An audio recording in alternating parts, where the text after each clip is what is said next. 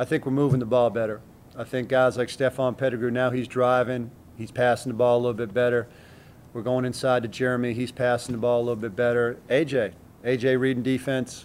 Sergio is back in the fold now. He's a guy that you can pull and kick to and make a shot. You know, that's another factor. And then guys are coming off the bench and playing their role. I thought Cliff Dixon was terrific tonight. You know, after struggling maybe the last couple games, his energy, his attitude on the bench, he was terrific.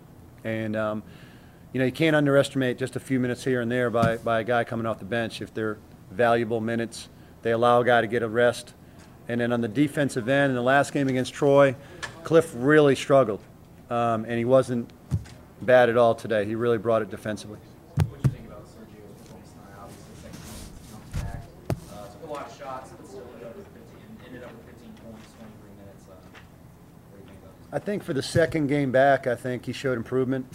You know, you don't ever have to worry about Serge being aggressive or shooting, for that matter. He had a couple late. He probably could have held up a little bit, but you want to keep that aggressiveness that he has because he can make baskets and he can make plays.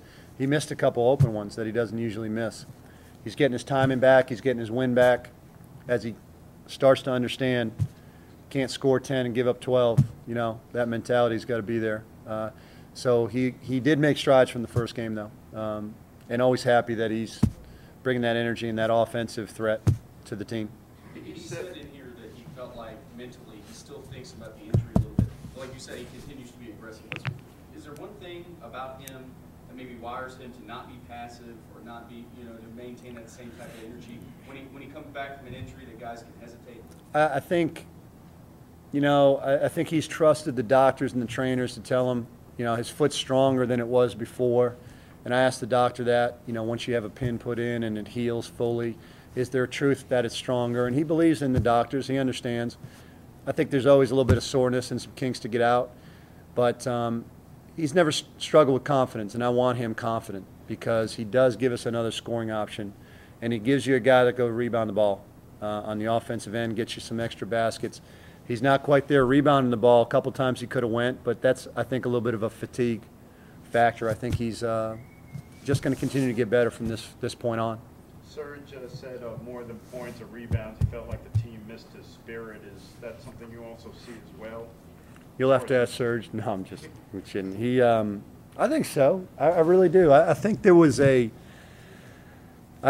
really was a sigh when he went down, you know, right before the Louisville game. And I'm telling you, no one's more confident than Serge, and no one messes up more than Serge. But he makes up for it with his energy. You know, he really does. He just has something about him. He's able to put a play behind him and get it back on the other end, whether it be offensively or defensively. And everybody, I think, appreciates that about him on this team. And he's a great kid. He just keeps coming. You know, he's always smiling. You can't keep him down for long. And I think that the team understands that as well. He brings that to the team. He's really got a great attitude about him. And you know he's always going to come and want to do the right things. And once again, the coaching staff knows that. I think his team knows that. Overall, is this pretty much as good as you guys have played over the last few months, maybe the season? I think it's right there.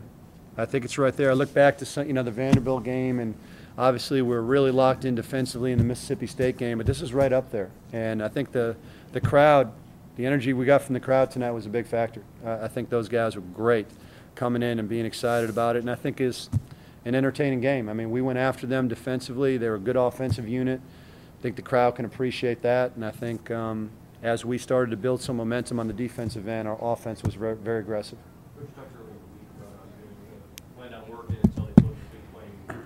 You did win tonight over a team that was tied for the leading division. What kind of stake in the game did you have to make tonight? Well, I think it's one game, but there was a focal point and an effort mentally and physically. We committed to coming out and playing hard for each other the last week or so, and we're seeing the progress. And I told the guys after the game, doesn't it feel good? And every one of them was very excited about that.